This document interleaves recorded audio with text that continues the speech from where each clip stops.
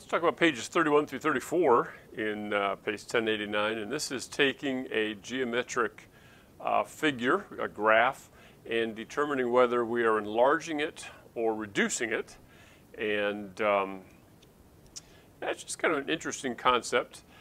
The page 31 explains, and you need to kind of go through and study those examples carefully, right? I'm not going to teach you the whole concept here, but I will point out by way of summary that if the scale factor is greater than 1, then we are enlarging it. It could be 1.5, it could be 3, it could be 3.5, but that's making it larger. If it's a fraction that's less than 1, then we're reducing it, okay, to go from the original image to the, or from the original to the image, I should say. And then they do on page 33,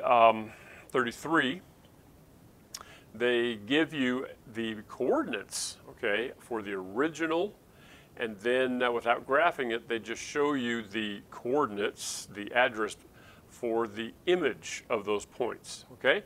And really, it should be fairly easy if you just eyeball it to see, okay, is the x in this point, and then to get to the other point, am I multiplying it by like 2, okay, or is it being cut in half? And then you should be able to use that same number or fraction for every single number, okay? So especially look for 1, the number 1, okay, or -1 or something like that, because that'll be real easy when you see the image of that to see what did they multiply by. All right, so I'll just give you that little tip. Let's talk about something that at least the student I was helping found to be a little more challenging, and that I set up for you the problem on the bottom of page 33, and then there's a couple more on page 34 that are like this. It wants you to take this image, and the scale is 1/2, and to somehow draw it and show whether it would be an enlargement or a reduction. So we need to first look at each of these points and say, well, what are the coordinates of that point? So this point here is -2, and then it's up here at 3, okay? -2, 3. This one is -2, -3. So I'm going to go ahead and label these points, okay? And then this is the point 2, 2. So what we're going to do now is take the scale factor of 1/2 and multiply all 6 of these numbers by 1/2, and then figure out what, where to graph that, okay?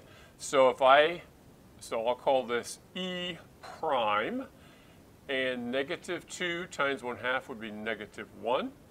3 times 1/2 is 1.5, okay? 3/2. This one, F prime, is going to be 2 times 1/2 is 1, same here, so 1, 1. And D prime is going to be the point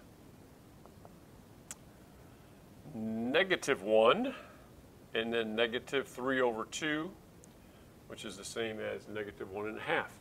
All right, so now we're going to take these points and graph them. So let's find -1, and then I'm going to go up 1.5, so halfway up, about right there. For this point, I'm going to find 1, 1, so right there, okay?